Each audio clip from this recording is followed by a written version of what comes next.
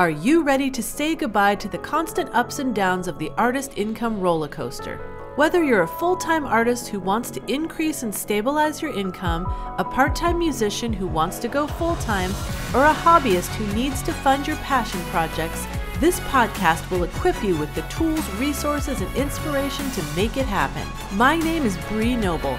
I'm a musician, best-selling author, and educator whose mission is to help musicians like you to increase the income you're already making and tap into new income streams so you can create a more diverse, stable, reliable income from music and finally ditch the starving artist mentality. Now let's dive into the Profitable Musician Show.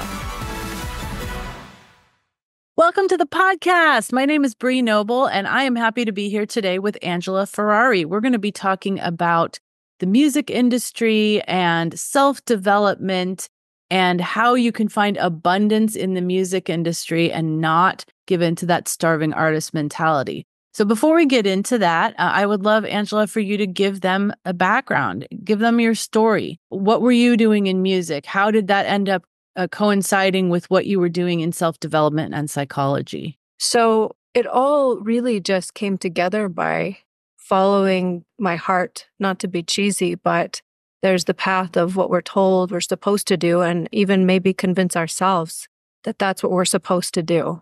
And I think maybe there was an aspect of me that was a little bit of a rebel, and I feel like a lot of musicians can relate to that. And so inside of that, to be honest, I didn't view it in a logical way at all. Like, how is this going to make me survive?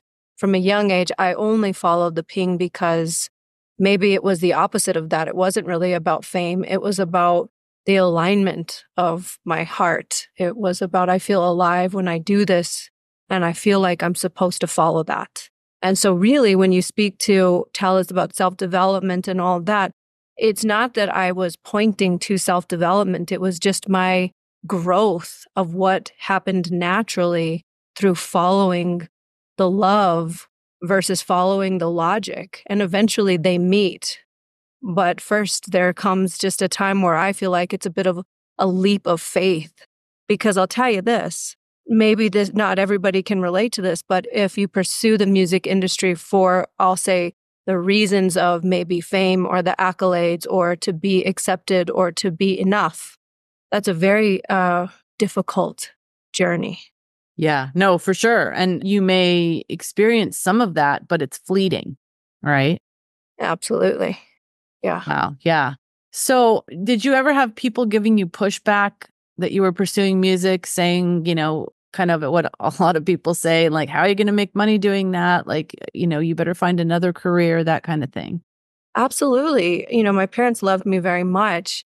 And so this isn't to knock them because I can't pretend how I would respond either. But it was like, Angela, let us know when you're done with this little hobby. And, 401k time, corporate is the safest route. Let's real estate. Like, what can we start getting you thinking of these other means? And truth be told, I did follow that because of fear and because I didn't align yet fully with just having my own self-acceptance. So I felt like I needed to trust in others, and which is why I can speak the way that I speak today, because I did go the opposing path and I got to see what that felt like.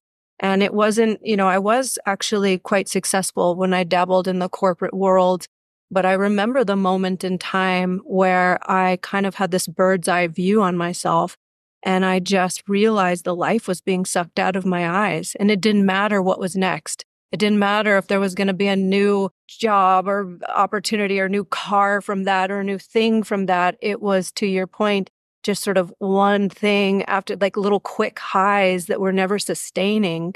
So that's when I, despite people saying, not agreeing, I left it all and pursued what I. That's gutsy. And I've had that moment myself too, that, you just like, well, okay, I'm climbing the ladder, et cetera. But like, if I don't have this thing in my life that is like my deepest passion, none of that matters. Yeah, I relate to that. And, a lot of people say that they're separate. Work is work, passion is passion, and you keep them separate because when you collide them, the love for your passion starts to get sucked out of you. And I can see how that could happen to people, especially if once again, it's wrapped inside of these other filters of this is going to make me enough. If it doesn't look this way, then it's not working. And to the point of sort of diving into the creative aspect of life or following the passion, following the heart, it's not predictable like the corporate world or the cubicle might be. Yeah. And I do wonder maybe for those who tried the music first, like they didn't do what we did and do the corporate path and then feel like eventually, oh my gosh, something's missing. Like maybe for them, it could like suck the passion out of, because it became just a job and they hadn't seen what it would be like to have their life without music. That's such a good point. Like I wouldn't take back one aspect of my choices along the way, because through all of those choices, it caused me to really deeply understand where I am and be grateful for it. Yeah. Yeah. And I recently had somebody on here talking about mental health. And I know that you have gotten some education in psychology. Like, do you feel like musicians struggle with that a lot because they're scared, they're unsure, or also they're just putting themselves out there, like you said, and hoping that, they're going to feel like they're enough when people give them the kudos that they're looking for. And then if they don't get that, then they're just feel lost. Well, I used to bartend too. It was like one of my first things and serve and I'm going to get to your point. Mm. And I remember what I had to go through in the service industry and how the different types of personalities and my ego, how it would just be crushed over and over and over again. And when I think at the time, I used to feel like, wow, this sucks more than anything could ever suck. Maybe I'm just terrible at it. And then the same thing with the music industry. I mean, if you know, right? Like people telling you, hey, play Freebird. We don't like that song. Turn it up, turn it down. Can you make it? You're just constantly asked to be more or different, or some people love you. One night they'll be like, wow, you're incredible. And then the next night people are asking you to turn it down. You're annoying us. And so inside of that, to your question, can it cause mental disturbance? Yes, but in the best of all ways, because musicians tend to have, I'll say, thicker skin, but I mean that in a way where you're able to handle all of that judgment. You can, if I'm not saying every musician, I'm saying it is an opportunity though for us to, and then in life, when you carry it out in life, and you meet all these different personalities, and some people are going to like you and some people aren't, I feel like there's a strengthening there that can have a deeper acceptance for what is. I think that's true. And I think that, while I had music experience in college, like maybe if I had gone through kind of the highs and lows of what you do as a touring artist and all that, that I wouldn't have had maybe some of the problems I had in corporate, where I felt, like someone saying one thing about something I did could totally crush me, Yeah. Yes. So can't we all relate to that if we were really honest? And to, thick skin, I don't mean for us to put barriers on our heart in order to protect ourselves. I mean to really get that it's okay. Like really, I can keep my heart open to you. I don't have to close to you just because there might be a judgment you have upon me. And that's okay. And I really feel like that's where we start to get in these unconditional loving places. And that's really the whole point of following your passion, is because it offers us the teachings in life that are best suited for our unique soul. Yeah. Well, I'd love to hear a little bit more about your journey. So when you got into music, like what were you doing in the music industry and how did you kind of then migrate toward even more self-development stuff? Yeah. So when I left the corporate world, it was pretty abrupt to when I said earlier, I kind of had this bird's eye view. So that moment, actually, I just booked a trip to Bali. I took 2 weeks off. I went by myself. My mother and my father were like, are you crazy? You can't just go to Bali by yourself. I was really young. And my mom even sent me, I don't know if you guys have seen this movie, Taken. So the girl gets kidnapped or something. And she's like, look what could happen to you. So there was a lot of just courage to just go do this journey. And when I came back, I made this decision. I was going to leave it all. And I'm not making that easy. Listen, it's not for the faint of heart. It took a ton of courage to do that because I really left a lot of the material world behind. And, but the love that I had for what I was doing superseded that material, kind of short-term filling that I was getting.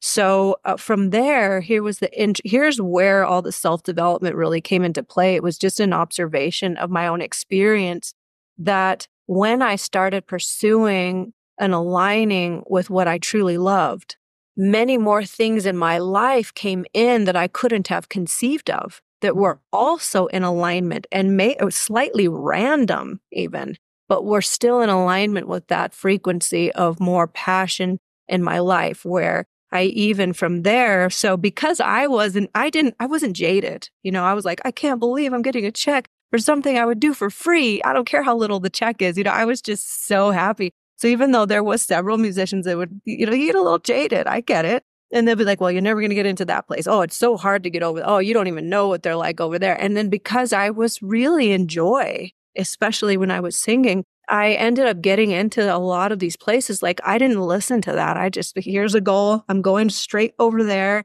I'm not going to let this interfere. And it started happening. And before I knew it, I was even booking for a lot of these places because then I started connecting and I had an ear for what really good music. So I was creating a lot of abundance, not only performing, but now I was booking others and helping others and guiding others because when people would message me, can you guide me? Can you show me? I would be so honored to, right? And it's also be honest with everyone. There is that too. You have to be honest. And so really from there was just formulas that I would kind of go into my own personal lab, if you will.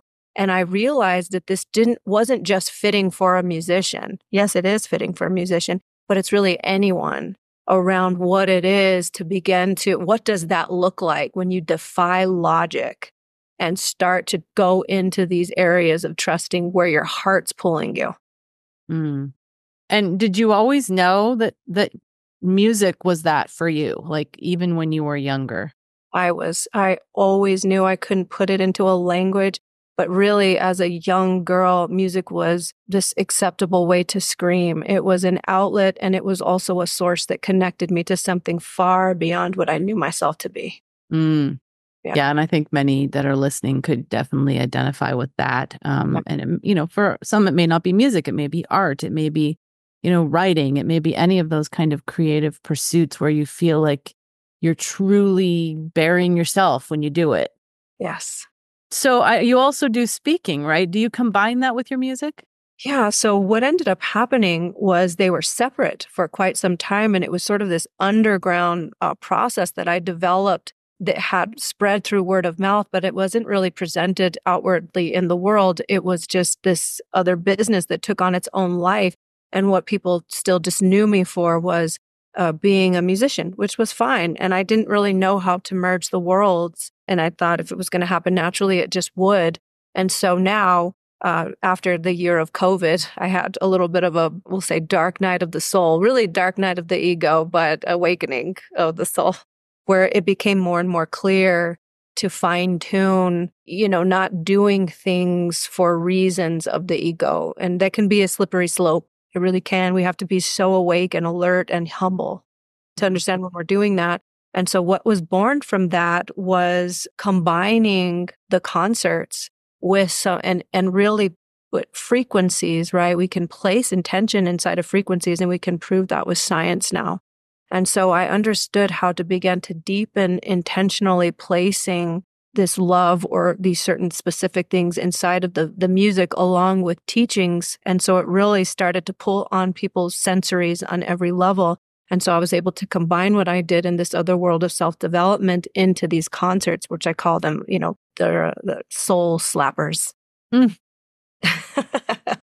I like it. And how do you go about booking that? Do you say this is a music concert, or do you say this is a self-development talk, or is it something wholly other? Yeah, no, it's a concert, but inside of the language within that, there'll be like maybe testimonials, and that's usually the best way people tell you their experience of it. But I will just say it invites people into feeling the music more deeply through pulling on the sensory. So we even have people, some hanging from the sky, depending on the music, and different interactions with the physical components of even dancers and things. And as far as booking it, one day I looked around and I was just like, I'm not going to wait. Why not just create this? If you build it, they will come. Mm. And again, those are those things I just went for it, and it took a ripple effect of its own. And what type of venues are you booking this at? So this particular one, and we're in more conversations now to book more here, but Scottsdale Center of Performing Arts, which is one of my favorite theaters. I remember being in there one time and I was looking around watching the performer, and I was like, man, I really want to be in here. And then sure enough, that was serendipitously, it just collided for that big show. Wow, that's cool. That's awesome. So that's one piece of what you do. Like, let's just say like you had to break your income into kind of a pie. Like, how would that come in right now as a musician and self-development person? So I have the self-development work would be just either it's a little more exclusive working one-on-one, but I also do retreats. And really those retreats are designed to unveil the truth and sort of show us inside of what is an illusion. They're very intentionally designed in a very specific process where I can also utilize music. Because if you notice, like when we go in with music, I feel like this is a human connection. We can all really relate. There's something that the music just taps into something deeply inside of us. When I utilize that component intentionally in a process of a retreat, in alignment with that journey of awakening, it can be very special and a landmark in time where people can then go back into their regular lives and with these new seeds planted. So there's retreats, the concerts. We have a podcast now called Wild Courage because, this shit takes wild courage, So we'll interview anyone from politicians to psychics to the whole, there's nobody left out. Yeah. Wow. So that's cool. And I think that's really helpful for, a lot of our audience. They really get into self-development stuff. And they're doing that kind of thing on the side and trying to figure out how they can merge that with their music. I think retreats are a great option for that. Absolutely. And I think the seed to be taken and planted here is that the whole point of the creativity is not living inside of the box. And so even with music, even though it's done, there's obviously the ways you go do the gigs, you get booked for the gigs, you do the rounds. And I think there's a lot to be said about that because you have to understand the nuts and bolts. And then from there, just opening this space to allow something that people haven't conceived of yet, that like really just you being the vessel to something that can only be born through you. And we have to just be so open because it's not given to us in these very linear, logical ways. It's just somehow along the path when we're following our heart and we're open, just out of nowhere, sometimes seemingly, we get an idea. And if you can begin to trust in following those ideas versus staying inside of the patterns of comfort, because even in creativity, we can stay inside of the patterns of comfort and then just move towards one little ping at a time. And you don't get to know the next 5 steps. It'll show you the one step. And then from there, when you lean into those things, then it's the birth of something you can't even conceive of. And not to be grandiose. It's not about always being grandiose. It's simply about following the heart. And then we find ourselves in alignment, which is to say, there's nowhere else I'd rather be. Yeah, it sounds like it does take a lot of following and shifting and things. And I know you have a process called the shift process. Is what you just described part of that? Yeah, the shift process, it's pretty interesting. And I'll tell you, because being a musician, when I was on my path, I had conquered a lot of these goals. And so again, I was always just into self-development. I studied it. I took every kind of class, read every kind of book. I was just since a young age. So that was another personal desire that I had to, as a maybe philosophy and lover of wisdom. And so one day I'm kind of kicking back and I'm thinking, okay, you've done a lot of these things that you didn't even think was possible. And here you are. And I want to make sure we don't stay in a comfort zone. So I remember thinking, what is that gap for you that has you feel separate from, say, these people on these bigger stages where you're like, I'm down here and you're on this big stage. So what is that gap for you? And as I began to investigate the gap, long story short, what I discovered was the brain, as we know, loves patterns. And so we can do all of this growth, and sometimes it is designed to keep you where it knows it's familiar.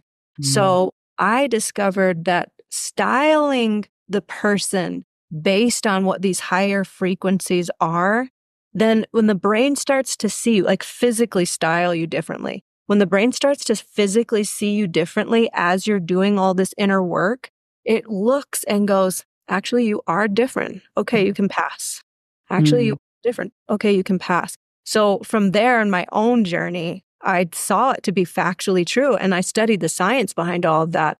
And that's when I designed the shift process, which is meant for anybody who has, I mean, we all have goals. We all have things we aspire to touch in on. And so it's designed for that.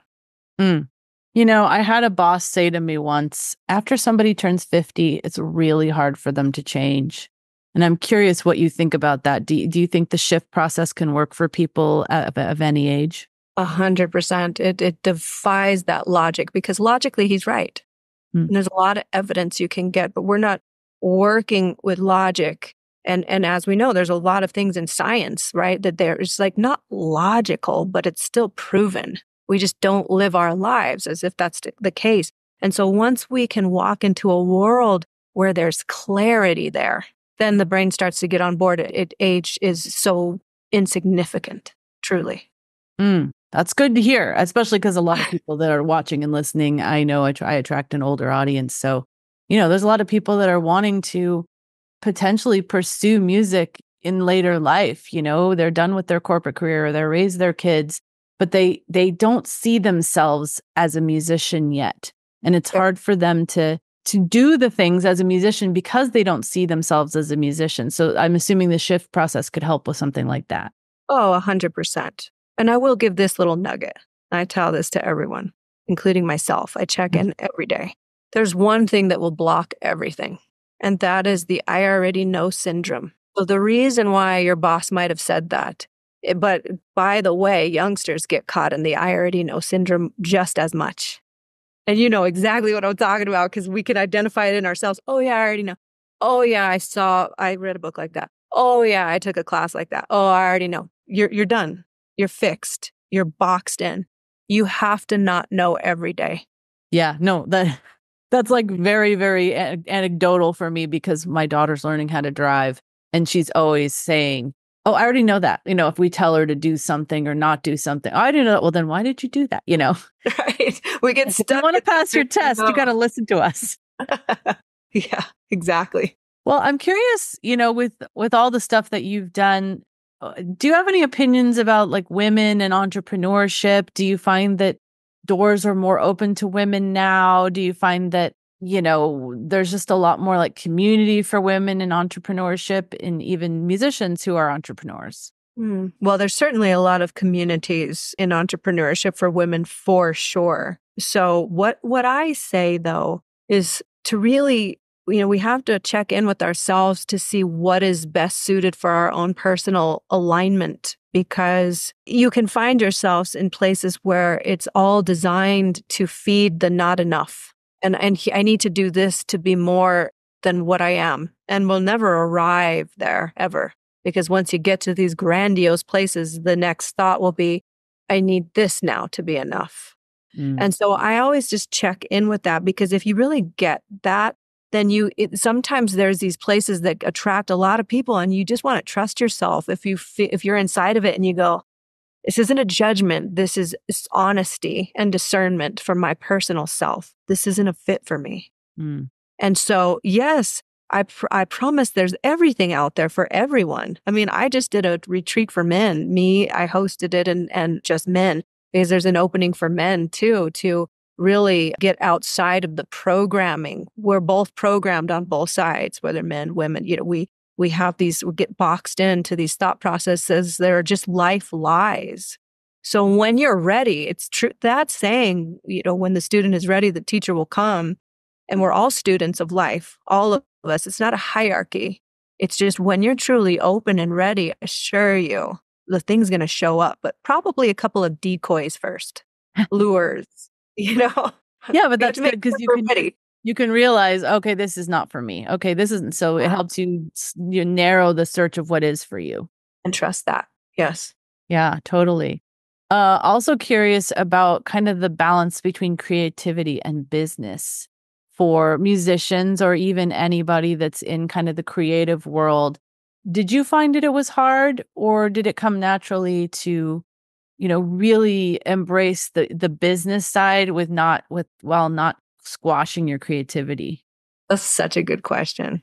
Yeah, that's such a great question, especially applying to the world of musicians and creatives. That's a slippery slope, that balance, and it's so important. What's important is us to clarify what our goals are. And sometimes the goals might be, listen, I love this chill life, or I have what I need. I don't need to just fight to be, grandiose. I don't need that. And really be clear about that. And if there is gaps for us, it's important that we look, that it's your present goal that has a glitch around it, that's not aligning you. And because there's some block there. And so the business aspect for musicians is usually that, especially if we've known to be creatives most of our lives. So for me, my dad's an entrepreneur, and sometimes it's just, you're just given concoctions within yourself that work, and there's a balance that's more naturally there. And I can say that, sure, there were disciplines I'd have to put in place, because I can't tell you how many times I didn't feel like it. And if we really boil it down, that's really the only thing that has to be overcome. It's not about whether you feel like it. Whether you feel like it is quite irrelevant. It's just being in integrity with our goals. And so inside of that, everybody's a business person. If you're just knowing that if this is your goal, there's an integral process to stay with your goal. Otherwise, adjust your goal. I like that because, you can even think about it on the music side. We don't always feel like stepping on stage. No. And it's like, but it's part of my goal to do great performances, to deliver what I promised, to, keep performing. Maybe today I don't feel like it, but I'm going to do it anyway. Totally. Then don't take our word for it, but let's track our lives.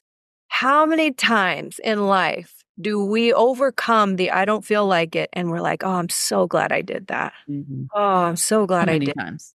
So many times. We could go into our own personal labs. We don't need to take anyone's word for it. It's truth. Yeah, that's some great advice. Well, do you have any other advice before we wrap up that you want to give to musicians as far as how they can, really shift and move toward that thing that really is their passion? Yeah. I would say it can be so important sometimes to just empty ourselves completely. Like empty everything that you think you know and you think you are, and just start from the empty space. And from that empty space, there's stillness. And from the stillness, that's usually where our deepest truths emerge. And from that, we can make a choice to begin to follow one little thing from that place, and it leads to everything we need. But I would say we complicate things. We stress ourselves out through unnecessary complications, overly complicating things. So I find that it's really important to just listen, start from scratch, remove, I know you got it, but you can have it back. Just empty yourself. And let's just see what the truth is, because you might find that some of the things you've been drawn to for so long, you're just addicted to being drawn to it, and you might not be anymore. So it might be adjusting what you're even drawn to. And if we never get quiet enough, we never know that. And sometimes we're just, grinding away on a path, and it's so hard because it's not fully aligned right now. Yeah. I think COVID did that for a lot of people in an unnatural way, but like it caused them to have to stop. And that's why so many people made drastic changes after COVID. They moved to another state. They, quit a job. They, did all kinds of things because they had time to really think through where they were at. So I'm curious, are you a fan of meditation then? I'm such a big fan of meditation. And I say the biggest gift you could ever give to yourself is a shitty meditation, because what you're showing the mind is like, I know you don't want to do this, but I'm bringing you back. I'm bringing you back. I'm bringing you back. I'm bringing you back. And if you really think about it, that's our one superpower in life, is to redirect the mind, because all suffering really comes from the mind is sending you in a direction and you're following it down that rabbit hole and it's causing suffering. So if we can get ourselves to center, get yourself back to center, get it over and over and over and over. And meditation allows the space for that centering and that stillness. So yes, I can say that I have gotten my own evidence though, and now have data of many people around me and the work and in my work, and that they have now tracked their life, gotten their own evidence. I have the data around it. So I know for sure. And that's why I speak with such confidence. But if you can even get yourself doing, 5 minutes here and there, it is so valuable. That's good. That's good. So how can they connect with you online? Are you on social media? Do you have a website? Yeah, I have 2 websites, the shiftprocess.com and angelaferrari.com. Awesome. For social media, Angela Ferrari Official. Angela Ferrari Official. Okay, you guys, go out and connect with her. She speaks a lot of truth here. Might be even worth listening to again, just to really let sink in some of the things that she said. I thought they were super valuable. So thank you so much, Angela, for sharing with us all of your knowledge and experience today. Thank you so much for having me. I really enjoyed it. Thanks for listening to the Profitable Musician Show. I would love to know your takeaways and aha moments from this episode. Leave me a comment over at profitablemusician.com so I can bring you more of the information, interviews, and resources that you love. Thanks to Rondi Fay, one of my Academy members, for providing the music for our podcast. You can check her out at rondifay.com. That's RANDIFAY.com. Just remember, knowledge is power, but without implementation, it is useless. And inspiration without action is merely entertainment. But I know you're not just a dreamer, you are a doer. And I promise I'll be here every week to support you and remind you that you can be a profitable musician.